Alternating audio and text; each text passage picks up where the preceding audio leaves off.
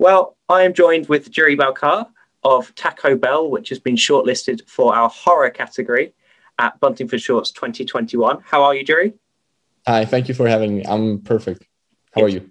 Yeah, really good, thank you. Glad to have you with us. Perhaps the audience won't know much about you, so would you like to introduce yourself and maybe talk about how you got into filmmaking? I started to do filmmaking, or like I started my first film class was my junior year in high school. And I was in the IB program, which for people who know it is quite a tough curriculum. And I just wanted a chill class that I just thought would be kind of fun. So I was like, hey, I'll just take filmmaking. And it turned out to be a passion. Made a couple of short films in high school and eventually picked it as my major in university. Oh, wow. I think that's always the thing when you hear about people taking film for A level here or the IB over there. Yeah, It's just like, oh, it's the easy degree. I'll yeah, get it through it is. really quickly. It's really easy, but it really isn't. It takes so Yeah, much that work. that that's why I learned that you can't just take a phone and point it at something and think that magic will happen. You have to take great care, with so many details, and so many things go wrong all the time. Yeah, uh exactly. it's way tougher than people think it is. And I'm just happy to being enjoying it. There's genres that I really enjoy. There's like ideas just that pop into my head, and that's the beauty of filmmaking. Once you have an idea, you just can go out and shoot it. Definitely, and it gives you that freedom because obviously you're a director, you're a writer, you're Yeah. cinematographer, you do it all basically. You can just say, I want to do this and go for it. So you're not really, I suppose, restricted by anything apart from obviously Corona and all I of that. think I think that's still the good part of right now I'm still a young filmmaker at university. So I'm not restricted by any role that I would be, perhaps, if once I hopefully get into the industry one day. I'm not still sure which role that would be, but right now I can still focus on everything. I can focus on cinematography and improve in that direction. Be a director, organize stuff, be a producer, Mm, focus on editing. And I think all these knowing all these different stages then helps you understand what comes next or what comes before. So let's say once I get perhaps hopefully one day hired, maybe like as an editor, I know what it takes to be like as a director.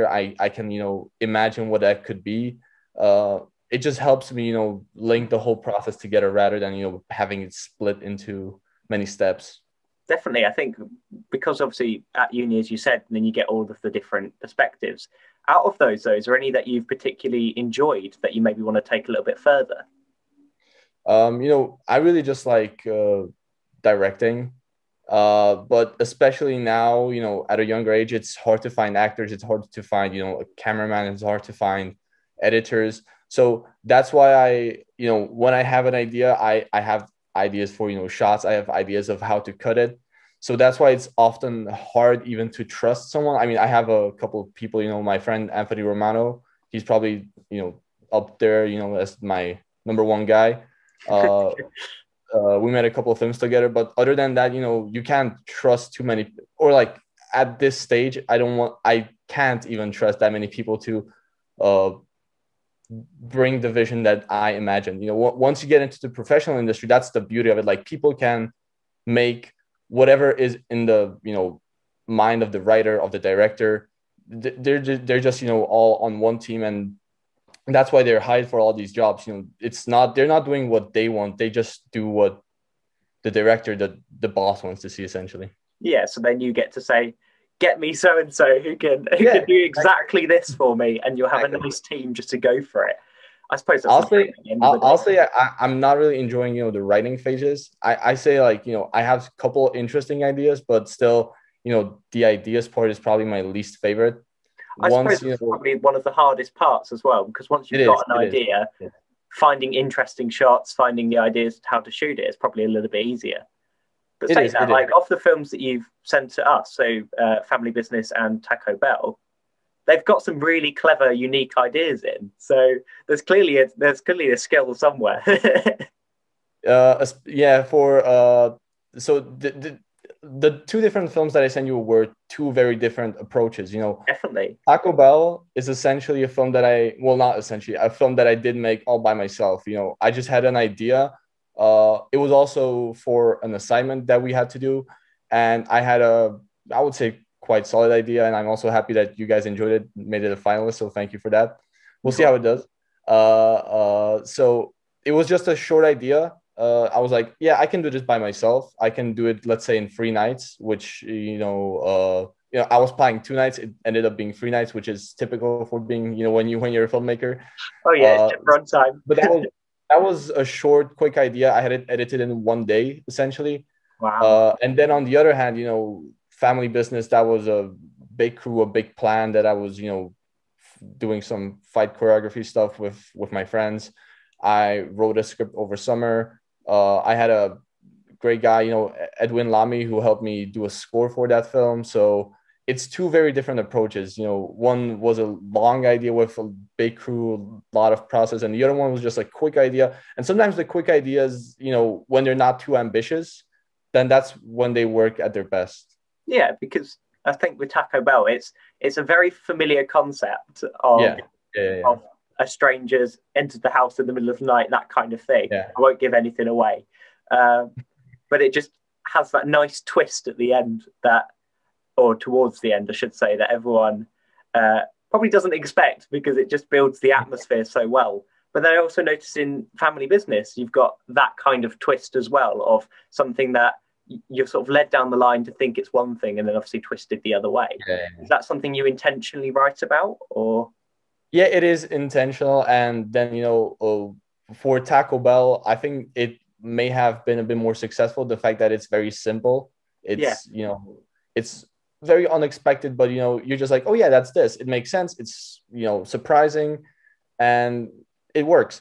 Whereas in family business, I was trying to be a bit more complicated. And it's very hard to think of a good twist and to pull off a good twist in a way that it's, that it makes sense. Yeah, I think that is definitely one of the challenges, because obviously family business, as you said, is a complicated one, but Taco Bell is short and simple. Well, not simple, but it's very clever. But then obviously when you watch back the film for a second time, I started spotting everything that you've sort of put in to sort of allude to that, which is really nice. So there's a few just really interesting shots there. That's pretty cool. Yeah, that's what I think, that's the most important part of a twist. When you want to include a twist, you have to set it up. Like, it can't be a twist that's like, oh, okay, this happened, but it doesn't make any sense. For inspiration, I will say, it's a completely different style of filmmaking, but, that's where the Saw franchise excels, where, the final scene essentially of the film is where they showed, a twist, that makes complete sense. It's been in front of you this whole time. It just makes all of the wires sort of come together. Yeah.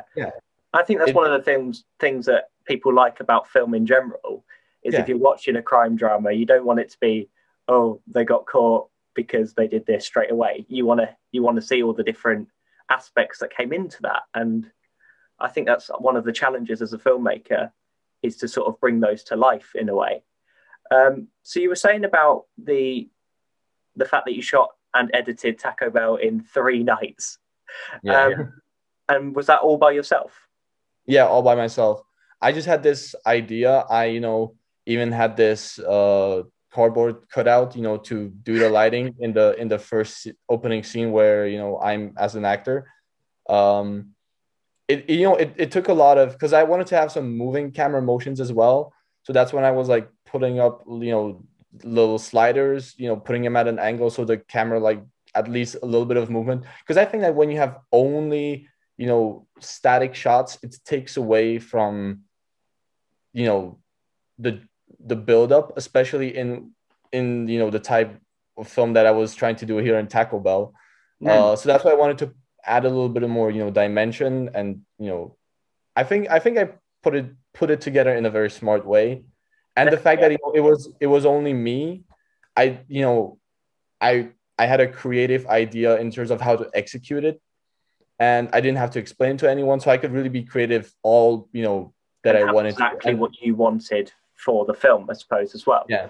So I also wasn't afraid to, risk, because if I when you risk like on a set, when you waste time on a set, you feel sort of bad, especially at this young age, when you pull in actors or people in the crew who are just wasting time, essentially, who are just standing around like, wait, your part will come in, let's say 20 minutes, it turns out being 2 hours. When I just had this idea, I can just take my time, I can take an extra night, I can watch it back. If it doesn't work, I can reshoot a couple of scenes, which I did, of course. Especially the third night was, I was finishing the last scene and I was also reshooting a couple other scenes that didn't work before. So taking risks, it paid off. It was very nice. Good, I'm glad to hear. And I think when you were saying with the moving shots, was that like handmade pulleys and things just to try and obviously see in the shot, or it was actually just a regular slider put on 2 tripods, and it was at an angle. Or when it was on the ground, it just I just put like a book on one side just so it moves very slowly in one direction, but just so it adds a little bit of movement. I think it was creative, it was fun. It took a long time to set up, always, just to have one shot. But I think it was times that probably went wrong. yeah. Especially I'm shooting on the Blackmagic Pocket Cinema camera, and for people who know that camera doesn't have autofocus. So getting the focus right was very hard. I had to like have a external monitor, and then you had to stand. Especially also, it was a very dark scenario. I mean, it was quite bright. In real life, I put some lights, to not make it grainy, but it was still quite dark. So I had to shoot at a higher f-stop, meaning a shallower depth of field. The focus was one of the toughest parts to get, and also, the angle at to make it move just right, so it is enough, so it doesn't stop, also not too much, so it doesn't pass by too quick. Yeah, exactly. And I think it's definitely paid off, and when people hopefully see the end product, they will hopefully see it if you win on the evening, of course, as well. But I think they'll appreciate how much has actually gone into, because it's only 3 minutes as well. But 3 minutes for a filmmaker is obviously like days, weeks, months, depending on what you're making. So obviously with Taco Bell, it's a horror. With Family Business, it's action. With some of your other films that I noticed, you've got crime, you've got comedy. Is there any sort of like genre you like the most? Any inspirations for each of those genres? Any directors that you particularly like? For me, it's 100% gonna be action. That's the one I love the most, and especially, I'm sorry I don't know the director's name. John Wick. I know he's a stuntman turned director, and also films like Extraction, and among those films, it's a completely different style of action. But then again, Kingsman. These are very good. Yeah, I like. Yeah. I saw that not that long ago, actually. So all these kind of films, like for me especially, Kingsman is a higher budget action film, and it has this very unique style of the Kingsman. Like no one can, or you can replicate it, but it's for now. When you see a film do this, it's forever going to be the Kingsman style of shooting, one long takes, just crazy sequences that are very creative. And John Wick, on the other hand, is all practical stunts. Keanu Reeves just doing everything by himself, practicing with the crew, and he's great in it. And then like I mentioned before, Extraction with Chris Hemsworth, it was a very similar approach. I would say John Wick has a better story, if it also had more success. But action wise, in Extraction, there was this amazing, seemingly one long take that was about 15 minutes. And it's, again, just about creativity, just about, pushing the boundaries. I think with action especially, every director has their different style. Yeah. So you've got Tarantino, obviously very famous for the violent side of and then action. Tarantino, his style of action is just, very, it's very different. It's not realistic. Like, it's very grotesque. It's gore, but in a way that you watch it and it's just, it's fun. You know, it's you're watching it. It's funny. It's serious in the same time, but you're watching a Tarantino film. It has this unique perspective. Like, you won't see crazy stunt choreographies in a Tarantino movie. It's about the film, but then when you watch a John Wick film, you mostly want to see Keanu Reeves kick ass through exactly, yeah, most of the film. So I suppose that you're bringing in some of those influences into your work. Is there any sort of particular scenes, particular things that you've done that you would say that was definitely John Wick influenced, or that was definitely in family business, we actually have our fight scene isn't something it's 1 minute long. It's not anything too crazy, but we do have one specific move that's directly taken out of, or it's not an exact copy, but it's inspired by a move in John Wick 3. Oh, nice. We just wanna have a shout out to to Keanu Reeves and everyone on that crew. Yeah, exactly. But I suppose even with a minute long action scene, that takes a lot of choreography. It takes a lot of it is. I mean, that was really just one move that we just wanted to replicate. Everything else, we had to think of by ourselves, to make it fit with the surrounding. And with family business, it was also hard because we picked this interesting lighting scenario that also created a lot of complications, because there's 3 light sources and all the characters in the middle, and the light sources are very low, with the car and 2 fires, that it's very hard to maneuver with the camera there. You have to pick your spots carefully, so it was kind of hard. We had to adapt on set, and yeah, it was. But I think you definitely, especially in family business, you get the atmosphere of the tense situation just through the sort of firelight and stuff. But then obviously in Taco Bell, you've used the atmosphere just through the darkness and the music as well, is something that's really impressive in that as well. Do you write your own music, or do you have a guy that does it? Like I mentioned before, Edwin Lamy, he's a guy at my university. He was perfect. He wrote for me. We discussed many times for family business, and he had a great job with that. I'm not a music guy. I can say this is what I'm aiming for, but I can't, compose my own music. I can't. I used to play guitar many years ago, but I wasn't even that good. So I'm not a music you might have your own little guitar riff in a film one day. I hope not, because that scene probably wouldn't be too good. Yeah. Awesome. So thinking then about the future, is there anything that you're working on currently, or is there any sort of plans you've got for films coming up? Yeah, one film is actually already shot, and I'm currently editing it. It's a very ambitious film, I will say. So when I got home to Czech Republic, this was actually it was like a month ago, and I just posted a story on my Instagram, does anyone want to shoot a film? I have this short idea, and 2 of my friends, they texted me, and we shot something that was done in 3 hours, which for filmmakers, it's a very short film. It's 1.5 minutes long, let's say. So it's very short. The narrative part isn't really the focus at all. It's quite a CGI heavy film. Okay. So yeah, I wanted to get into CGI a bit more. So I'll just leave it at that. I'll work on that possibly on the entire summer. So that's gonna be coming, and I'm currently finishing up a script that I'll hopefully shoot in the next couple of weeks. Wow! When I get back to America.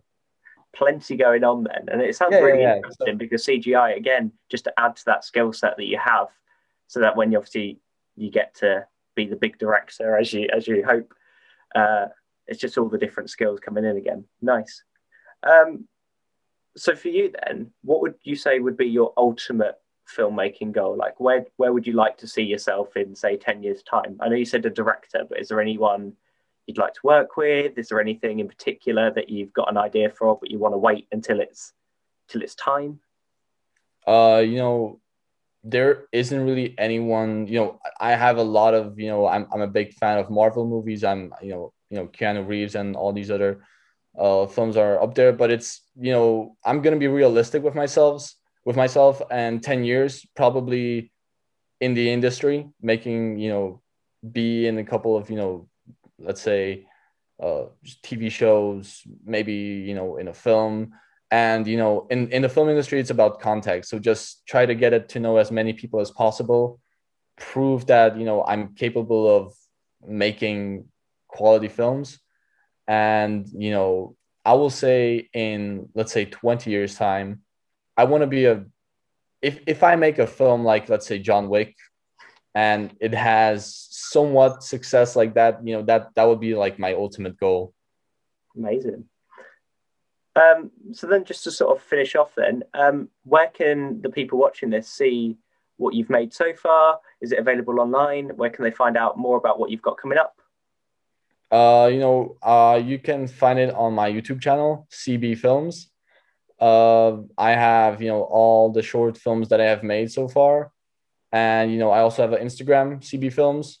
I just post the stories there, but, since you mentioned it, I might, hint a couple of future projects here and there, just to get, more excitement and, tease some stuff, right now, like I said, 2 films that are 100% hopefully coming by summer, maybe more, and we'll see how it goes from there. Sounds good. Thank you ever so much for your time. Thank you so much. And we'll end it there then. So thank you very much. Thank you.